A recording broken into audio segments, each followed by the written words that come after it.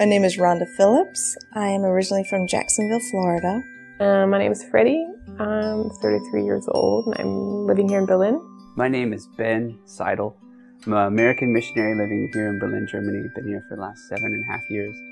Jim Johnson. I'm the pastor and founder of this church. It's called Reset Berlin.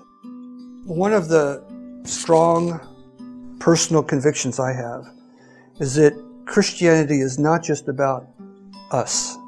I think I was going in circles a lot in my head, and I was just way too much living in the theory and just like being kind of annoyed and bored with church and everything that went wrong and everything I disliked about Christians. We want to have not just an inward focus within our community, but actually be Jesus followers who are focused on the outside. One of those ways is helping and serving a ministry called Cafe Neustart, which reaches prostitutes, people who are involved in sex trafficking. We're right on the street, the main prostitution street, one of two main prostitution streets in Berlin. We offer the women a safe place to come. Men are not allowed in the cafe unless they're workers. The pimps are not allowed in the cafe. So this is a safe place for them to come. They work with people that a lot of other people don't work with.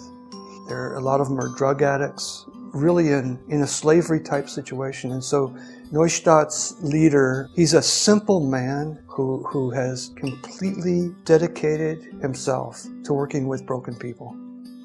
Wirklich jede Frau ist es wert, sich für sie einzusetzen, ob sie das jetzt wegen der Drogenabhängigkeit macht oder gezwungen wird oder aus einer Armut heraus, aus welchen Zwängen auch immer. Our main purpose is to build relationship and trust with them so that we can instill hope for a better future and to let them know that it's not too late, that they can step out of this and make a new life for themselves. I went into the ministry and I started talking to these prostitutes and started knowing about their lives, and all of a sudden everything had so much more urgency, and it became an area in my life where I just really understood that God was the only hope, why I need to go there as well, because I need to have these moments in my life where I just really see that yeah, we need God. These women who come in off the street, so we knew they went through coffee, they went through tea, they went through milk. So those are all things that we can buy. If you only give in a situation that benefits you, I think that that's not the full extent of giving.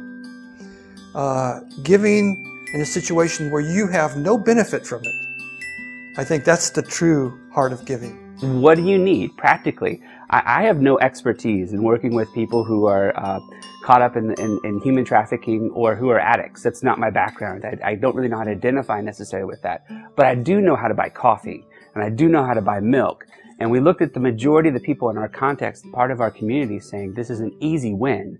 This is totally something that affects the kingdom of God in the city, that affects people who are far from God and shows that we love them, that God loves them, and it shows the Cafe Neustart that we're behind them. God is already working. That's His mission. He's already working in people's lives and in people's hearts and in a lot of different ways. And my job is to give out the hope and the love and the truth.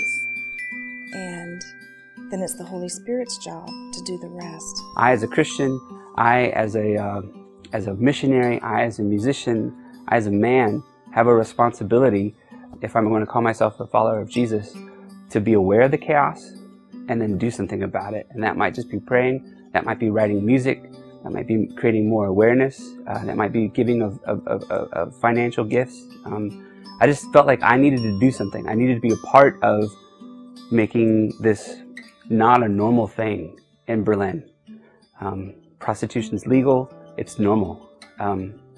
And I think it's wicked and it destroys lives. And I want to be a part of something that says, no, this will no longer be normal in our city. We will not stand for it.